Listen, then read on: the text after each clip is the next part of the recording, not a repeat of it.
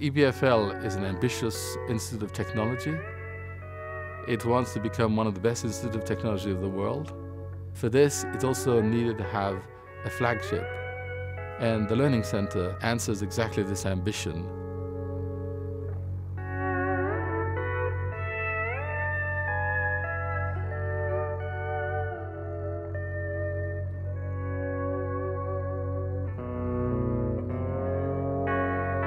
We were looking for worldwide architects, and we had a competition with some of the best architects, in fact, 5 Pritzker Awards.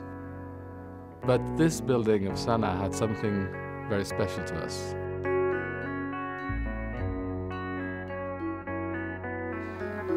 When the competition started, they said this is a space for open to everybody. It's not only students, but also the public people. We somehow image like a park. The space for the chance to start communicate. 自分が滞在する場所を選んだり、仕事をしたり、語り合ったりということが積極的に誘発されるような場所というものを考えたので考えましたね。We wanted to have an area which is conducive to learning. You know, you cannot learn in any kind of environment. This building will be open from 7 o'clock in the morning to midnight every day. We want to have this learning center dedicated to our students where they can not only study but live.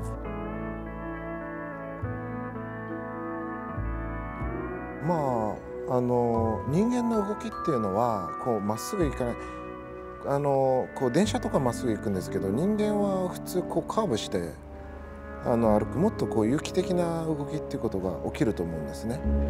でまっすぐだとクロスロードしか作れないですけど、カーブすることでより多様な関係が生まれる。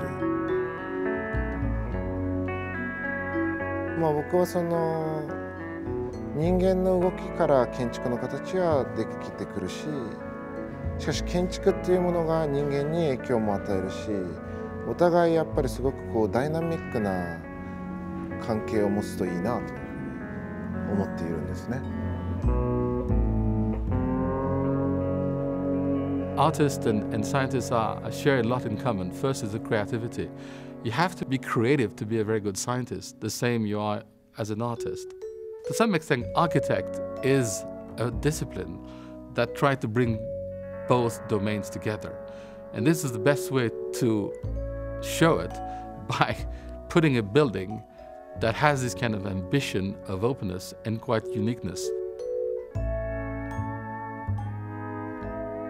科学も芸術もすごく面白いことをやろうと、創造的なことをやろうとするとすごく共通点があると思うんですね。